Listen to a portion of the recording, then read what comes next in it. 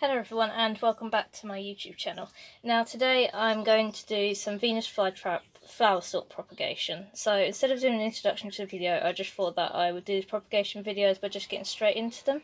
So I am going to show you everything that you need to do in order to take Venus Flytrap flower stalk propagation cuttings.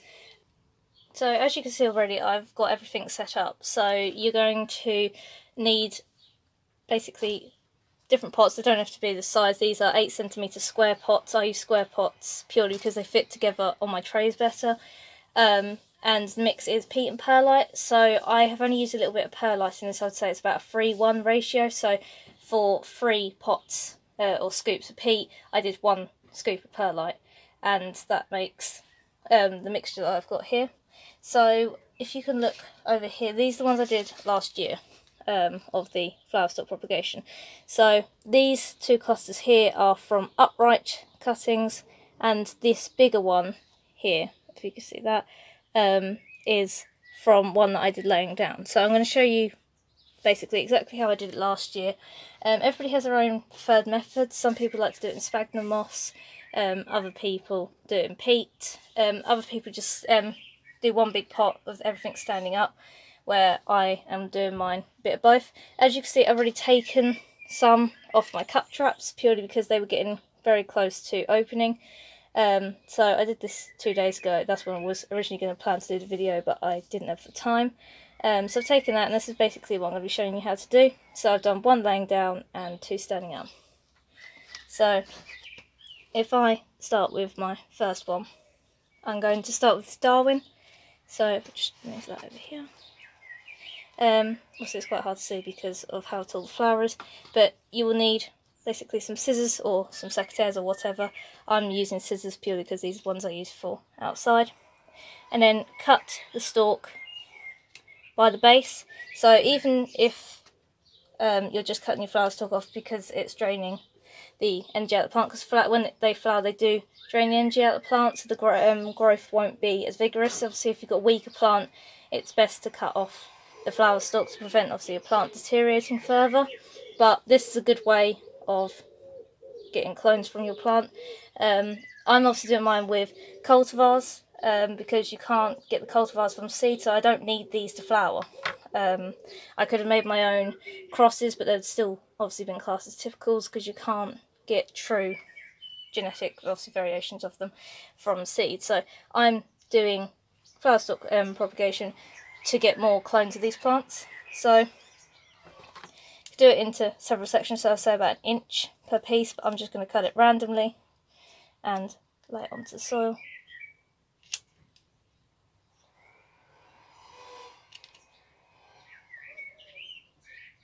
Like that. So if I just get the pieces, so obviously because obviously I've got 4 pieces, I'll just put them over here. I need to obviously space it out, right? So again, use like something to prick it out, or a dibber or something. I use paintbrushes purely because I have loads of paintbrushes and I don't have anything else to prick it out. Just make small little holes and put them in the soil. So you can keep the flower heads on.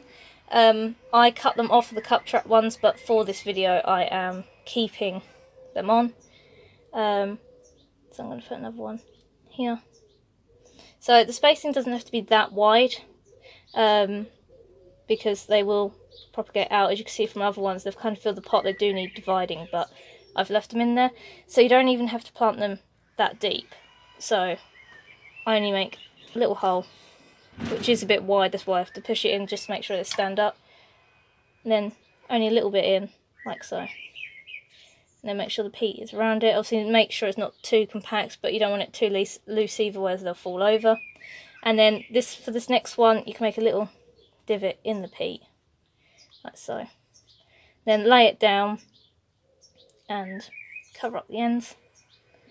Just make sure you push it down a little bit, but obviously don't cover it with the soil, and obviously make sure you don't break it as you push it down as well. But just resting it like that on the soil is fine. So people often do the ones standing up purely because they say they get better rates with it. I got better rates with them laying down last year, but obviously again it's personal preference. I'm just showing you obviously my method. So after that, you need obviously to write out your label as you go, so you don't want to get muddled up, especially if you've got loads of different, you know, cultivars on the go.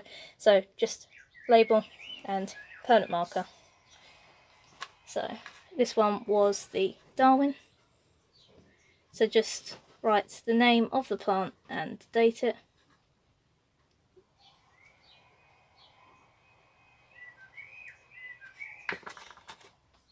Like that.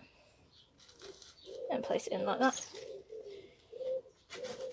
So obviously again, then just it's the same process over and over again. So these propagation videos aren't that long. It doesn't take that long. These steps are really easy.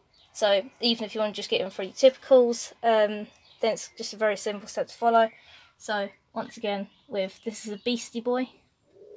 If I cut it down, these scissors aren't the sharpest, which I could probably use something sharper. Obviously like that. Got the stalk again, and then again, same process. Cut it into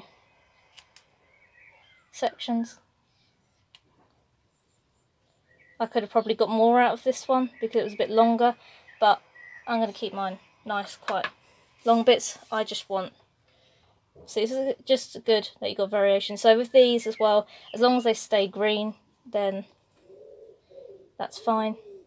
Obviously once they start turning brown, then they'll be no good, but with these they're okay. As you can see, the cup traps, which I did 2 days ago, hasn't deteriorated. These are quite slow growing as well though.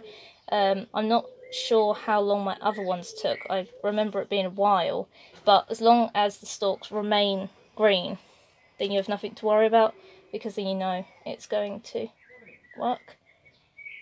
So I have just realised that these do a little bit look like faces as I'm putting them in.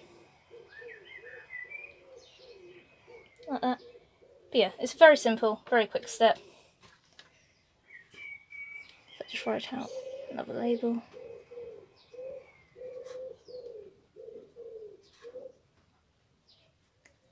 So as you can see, it is a very quick, simple step. And obviously you can do that whenever you want. When I got, I'm not doing the flanks in this video, but I will quickly show it to you now. So this is the flanks. As you can see, it's grown a lot. The lashes on this are really nice. So that's a flower stalk on it. When I got it last year, it was very small and only had a tiny flower stalk, which was probably only about this thing, about this tall. But I took a cutting of it anyway and stuck it in the soil with it, and then I'll show you what I got out of that. So this was from Flower Stalk Propagation last year, which is the baby flanks. So as you can see, these are about a year old now. I did this about the same time last year. And you can already see it's got quite little long lashes on it. So this is what I got. I only got one out of that because it was a very small cutting. But I'm surprised it works. I didn't expect it to work at all. But that is basically the rundown of Venus Flytrap stalk propagation. As you can see, it's a very easy propagation method. Best way of getting clones of your cultivars or clones of your typicals. Obviously, if you want to get more plants easy, it's easier than taking leaf pullings from your plants.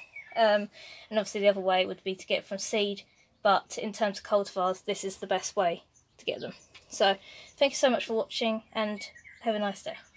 Then you can see here on this one, if I get focus there, that the white flowers are starting to emerge. So you can see from the tips they've gone white, so the flowers will be coming out any day soon.